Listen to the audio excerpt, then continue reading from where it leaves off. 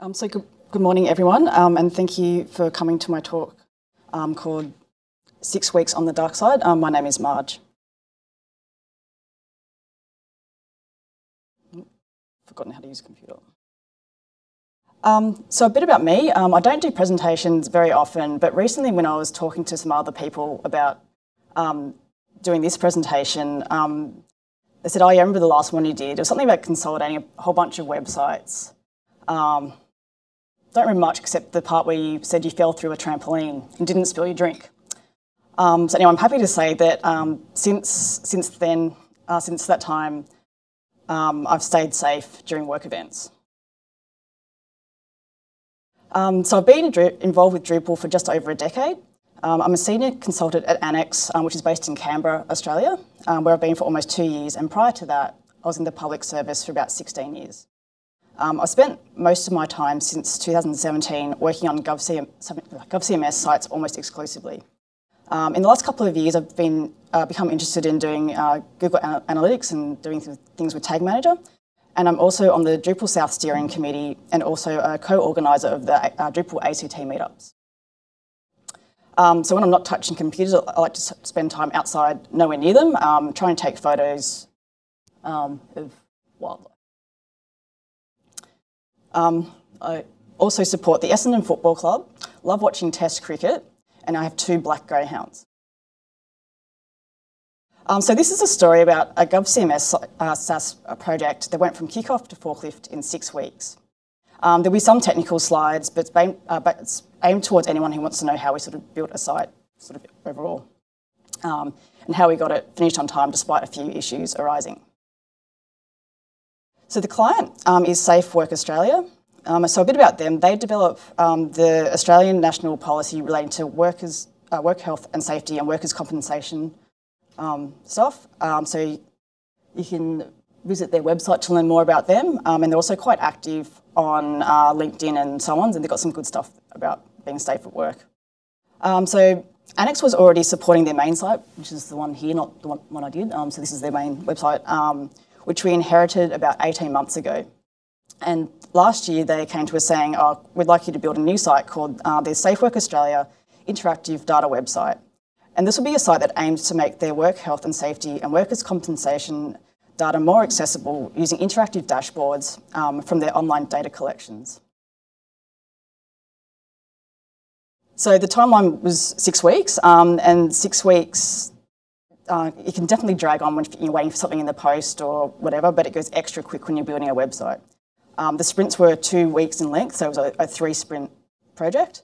And in our initial kickoff meeting, we had close to 30 people, perhaps more, actually turn up. And at the time, I was looking at all these people, like, how am I meant to be in stand-up each day with so many people? I'm meant to explain what I'm doing. But day to day, there was probably only 4 to 6 people that turned up, so that was good. So the dark side refers to the theme colours or the colour palette that is used on the site. The top right here, called grey 900, was the background, with the other greys below being backgrounds for other components on the site. The brighter colours, say the red and blue, are used minimally on the site, for example, hyperlinks and buttons and so on. And then the white is the text. So, after finding out the colours to be used on this site and reflecting upon my interests, I decided this was going to be a site I'd enjoy working on. As for actually working on the project, so our Annex project team was made up of 5 people. 2 of us were full-time on the project and 3 were on for varying other stages of the project. So full-time was Quinn, who was here today. Thank you for coming along. He was primarily a tester and moving into a delivery manager role, pretty much any role that needs filling at the moment. He's amazing. And then also myself as the dev and tech lead. Our engagement lead, Jen, popped in to make sure we're all on track, and she did a lot more before and sort of behind the scenes stuff. She wasn't she wasn't coming to meetings every day, but she was doing a lot of stuff behind the scenes. Then we had our designer, Matt, who came in as required. And then we had another developer, Adam, who styled components alongside me, and he was there for maybe 90% of the project, so basically the whole time. As for the content on the site, it's a brand new site, so there was no migration planning done.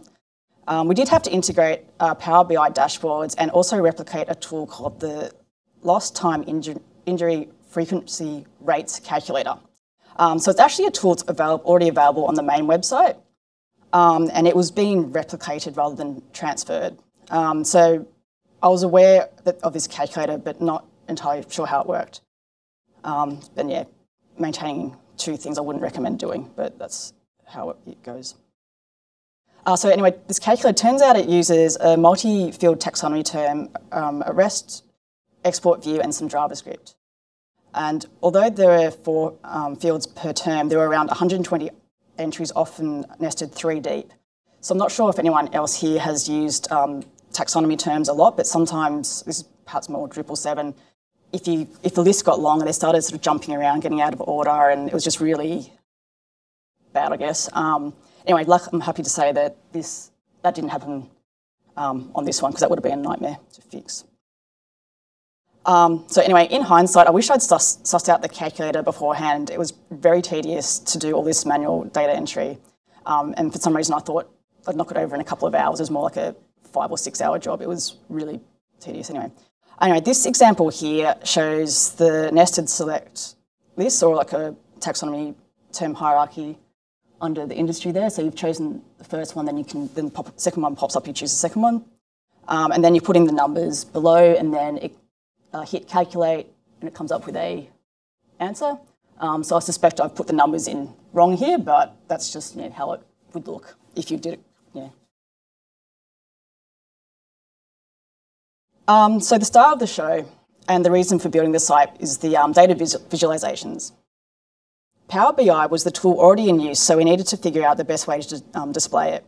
There's essentially 2 options of how to get the data visualizations from Power BI onto the site. One is called Publish to Web, where an iframe is created, and the other, which is more secure and flexible, called Embedded for Customer. So as this was a 6-week project, we discussed the pros and cons of each. We decided to go with the Publish to Web option, which is the iframe option. So all I needed to do was supply the data people, visualization people, with some breakpoints and the theme colors to keep everything on the dark side. And the breakpoints are needed because the iframes out of Power BI they're not responsive. So yeah, so it's a bit clunky, but it's a proof of concept, so that's what we thought was best. Design. So this project started off with the design actually being provided to us from the client. It's kind of a dark version of their primary site. So on the left, the white one is their main site that was already live, and then here is what they gave us. So I really like this because we could have a good idea of what they wanted, and just a general feel for what their vision was. So often we'll get supplied either a logo or branding colours, and there's a lot of back and forth with design ideas. So this, we were so many steps ahead than what we could have been at this stage. So you may have noticed that some of the sections on the homepage don't quite line up. There's like different widths of things. So our designer quickly knocked out another version of the homepage. So you can see it takes all the components that the client wanted, but put it in a better order. Anyway, this quickly got the tick of approval, so work could begin. However, although SafeWork had done the right thing and arranged my access to GovCMS systems, I didn't have access to the GovCMS dashboard or added to the GovCMS support ticketing system for the SafeWork team. So this took a bit of back and forth to sort out, but by the end of the first week, my access was good to go. So just keep in mind, this is the first week out of 6 weeks, so it feels a lot like you're losing a lot of time. So my sidekick, Adam, hadn't worked on a GovCMS site before. Although I'm comfortable using Pygmy and Ahoy to set up a local GovCMS site, every other project we do at Annex uses Lando. And honestly, I hadn't actually used Lando until I joined Annex, so there we go. So anyway, with access sorted and wanting Adam to get stuck into work, I set up our repo to include a Lando YAML file, a composer file, and a few other things needed for this to work with the GovCMS SaaS site locally. And although this workaround is okay enough, easy for it to fall behind without actively keeping the composer files up to date. So if Lando was an option included in GovCMS alongside with Pygmy and Ahoy, I think it would give developers an option to use something they're perhaps more familiar with.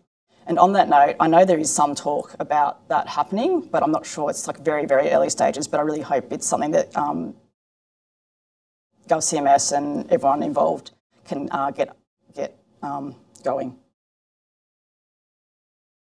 Unfortunately, during the second week, there was an update to GovCMS sites that seemed to have issues for a few days, which is pretty uncommon. You often do have the update comes through, and you can't push for an hour or a day or something. But this, for whatever reason, it just seemed to be not working for me. Although config was enabled on the site, there just seemed to be problems deploying config changes, and at this stage, it's mostly just enabling modules. And it's quite limiting, along with being incredibly frustrating. I pretty much had 4 days of failed deployments, but then the occasional one worked, although I pushed up the same code. At one point, I had some other devs watch me as I screen shared and went through the same process for it to work, and then it would just fail the next time.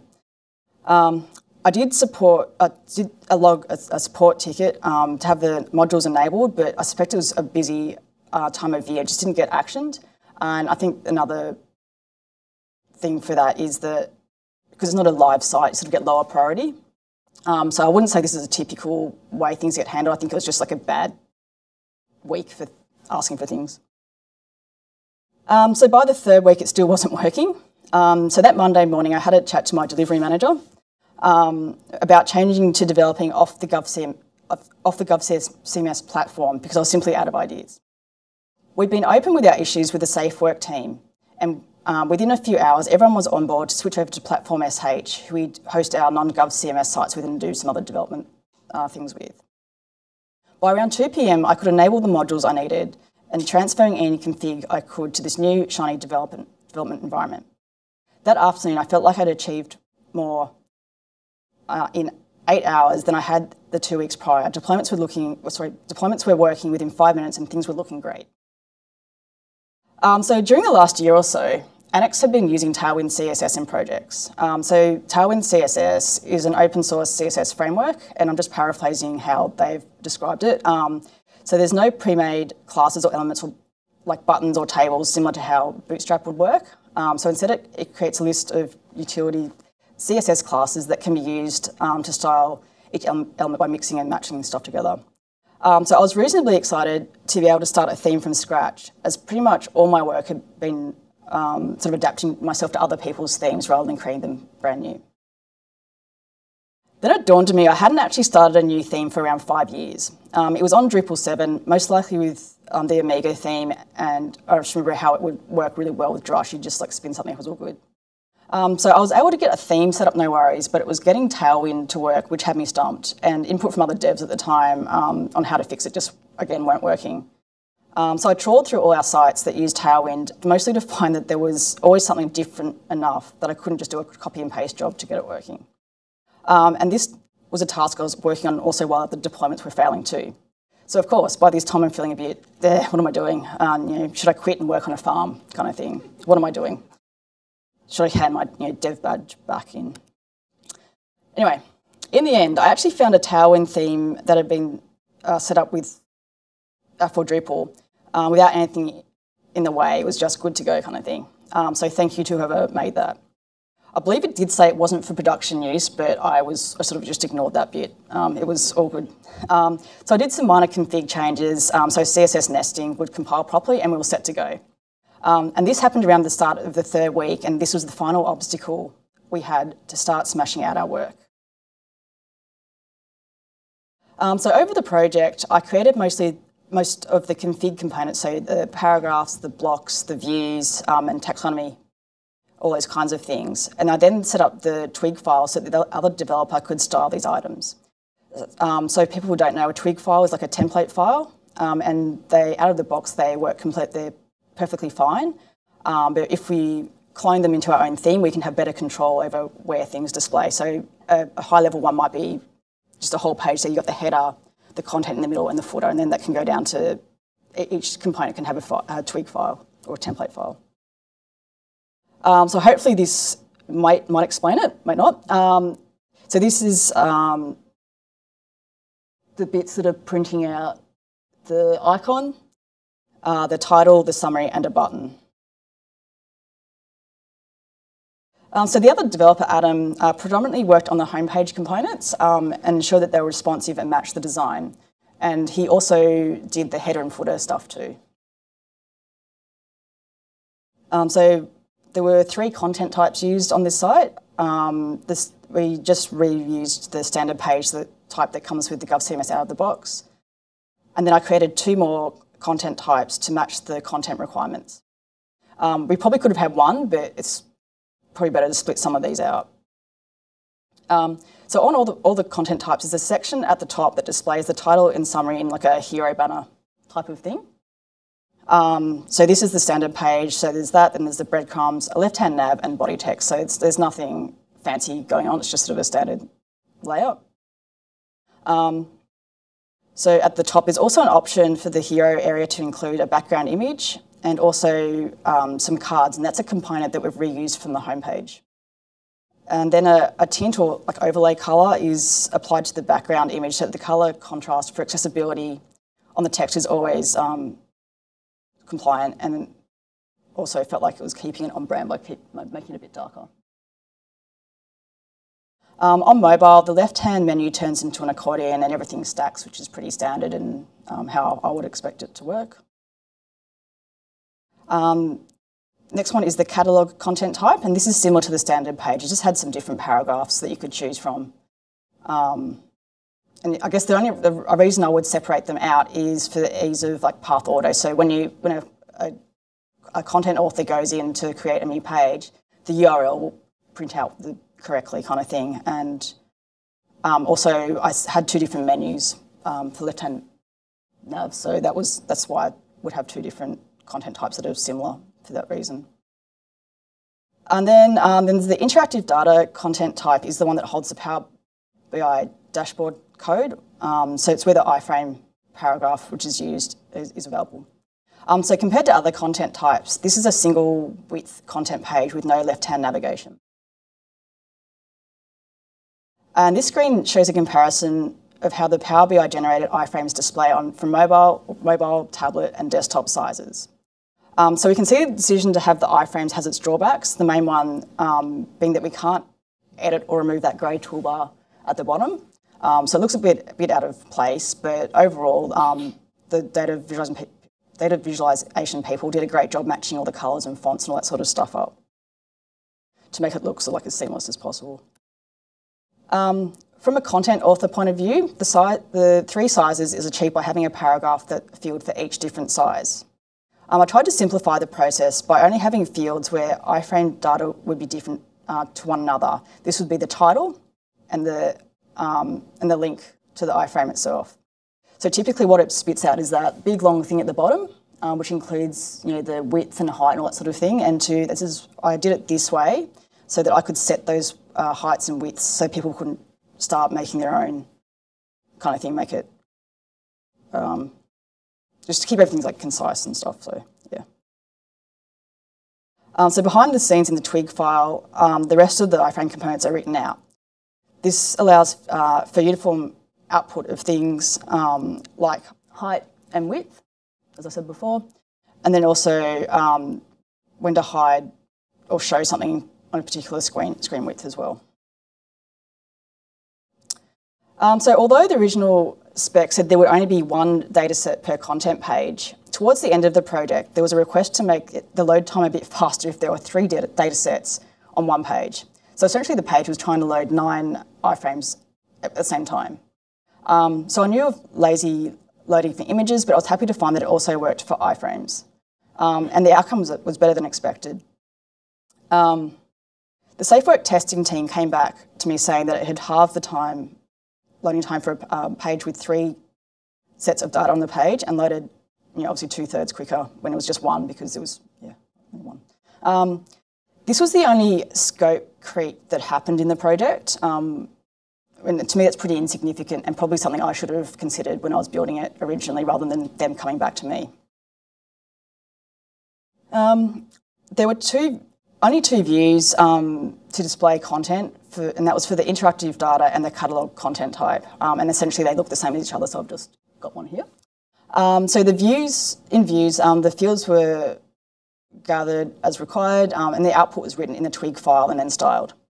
The cards displayed here, I use CSS grid to ensure the responsiveness was smooth. So from full width, it has 4 cards, and then it's like when you drag the thing in, it goes 3 to 2, and then single column for the smallest or mobile width, and that works nicely.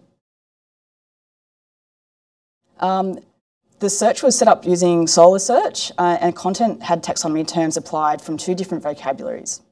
One vocab that was turned into a facet filter on the search page, which is that little box over there, and then the secondary taxonomy term there's a secondary taxonomy term, but it's not used for, it's not a filter, it's just used for searching purposes, so that field is just there. Anyway, at the time this was done, there wasn't much content, so if we did add more filters, it would be more filters than actual search results. So that's another reason. It's something we can also add on later if needed. So Global Accessibility Awareness Day is actually tomorrow. I only realised this last week, but of course it should be at the front of our minds every day when we're building. There's some stats that I've screenshot here from the Accessibility Day website. I think it shows that developer, or at least digital teams, can do a lot better if this is the percentage of things that can be fixed quickly and are just still issues. I think the issues I see in Drupal sites is sort of more missing form input labels and empty buttons. But personally, I think Drupal by default has a great way of making sure alt text on images is set if you don't mess with the default settings too much. The one that stands out at the top is the low contrast text, which means, like say the background colour versus the text colour sort of clash. It might be you have a white background with yellow text, you just can't read it. And that also happens even when the font's really big, if it's made into a smaller size, it can become inaccessible. So having a dark theme made accessibility great for text contrast. We weren't in the majority of those statistics on the previous page. So there were a few minor fixes to be done, but overall the accessibility report was pretty good. The tool here that being used is called Lighthouse, and it's available as a browser extension. There's definitely some others we used too, but this is the one that gave us some nice looking numbers there. So this result is showing after we tested after the forklift was done, but the results were same beforehand, so we lifted up exactly the same thing that was put down. So we had arranged for the forklift to take place on the last possible day of 2022. We worked hard to get everything done on time, despite a less than ideal start. I was impressed by the forklift process, and my computer's doing something. By the forklift process with GovCMS, it went smoothly and faster than their suggested time frame. I'd like to back that up by saying I've had to do another forklift since, and I've had the same great experience. So if anyone's ever worried about it, don't be, I guess. And during that week, some of us from the Annex and SafeWork team got together for lunch. And although most of us are actually based in Canberra, this was the first time I'd actually seen everyone as a team. So while this project finished in mid-December 22, it only went live into beta testing in March this year. So the Mandarin, a news site made for public sector leaders and execs, published an article on this site going live into beta. So I often feel a bit apprehensive about anything I've built getting the limelight or being published or whatever. It's just like, oh, people are going to point out where I've done something terribly wrong and so on. But to me, this was a nice, small way of telling everyone it was live. So in the end, the site was built on time, even though it seemed doomed and felt a little dark in another sense at the beginning. From the third week, development was reasonably quick, with progress visible most days. I made plenty of silly mistakes, like refreshing the wrong tab multiple times, as well as forgetting to re-enable JavaScript for a good hour or so when I was styling something, but at least I was doing it while looking at a dark theme.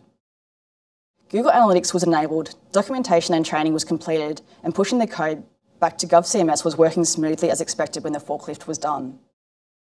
I'm glad that the accessibility issues were minimal and that post-project no warranty fixes were needed that I'm at least aware of, or no one told me of. I was lucky that the project didn't have significant scope creep, as that frequently happens on most projects, and the Safe Work team were just a fantastic bunch of people to work with. And my eyes, at the end, definitely appreciated the dark theme.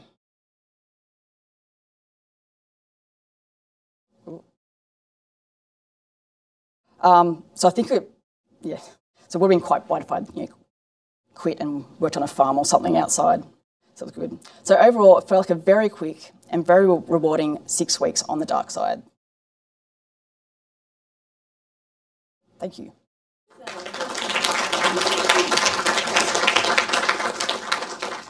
Are there any questions? Yes? It's okay. Yeah. Yeah, so that particular one, whatever it's called, sorry, that one, it doesn't do responsive. Yeah, so that's why. Otherwise, the other way that it's done it, they are responsive, but you have to, I can't remember what it was, but you have to do, there's a lot more points of failure, I guess, like you have to join this to this and this and this. It was just like, for a short project, it wasn't worth the time to get this thing set up, and they're like, oh, then someone has to get approved this and do that, and it's just not. I think overall it'd be better doing it the other way. Yeah. So I think, because I think we came to the conclusion, this is a proof of concept really. We'll see if people like this data, then we'll go all out and do something a bit more fancy. So the question was, so the iframe approach is quite easy for a content author to do because you're just copying a snippet of code and you're pasting. If we took the other approach, would it be as easy? Yes, I hope. Well, I don't actually know, but I presume. I'd hope so. I just haven't seen it, I guess. We didn't explore it to know, yeah. And the other approach, you'd have the grey base removed, so it'd be a more seamless display. Yeah, definitely, yeah. So that's, I think that's probably the biggest, no, I think not being responsive is probably the biggest issue, Valuable. Immensely valuable for me to know that now before we dive into it. Yep. So then with the lazy load, was there like a threshold where you felt the lazy load? If you've got like say a page with like this site's planned 12, the cutoffs. So it only loads. So the lazy load works by.